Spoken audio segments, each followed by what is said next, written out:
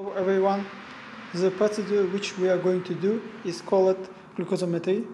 First of all, we need to contact with patient, explain to him what is going on.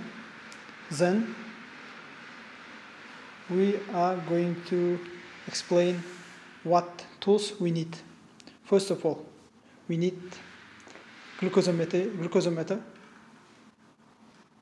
test lines, lancet, napkins or cotton, spirit. The last one is tray. So first of all, the doctor should wash hands, then wear gloves, come up to patient, take patient's agreement.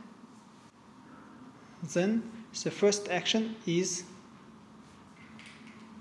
to clean patient's third finger with napkin.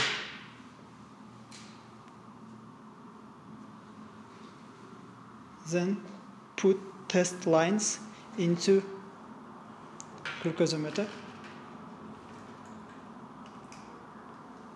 And by using needle, lancet,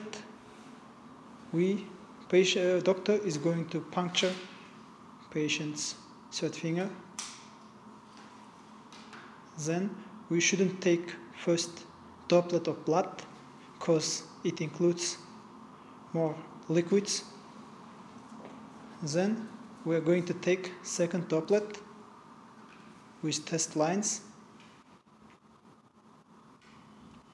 and put patient's finger napkin. Then after 10 and 50 seconds, the result of glucose level shows up in the screen. So after that we finish our procedure. Thank you.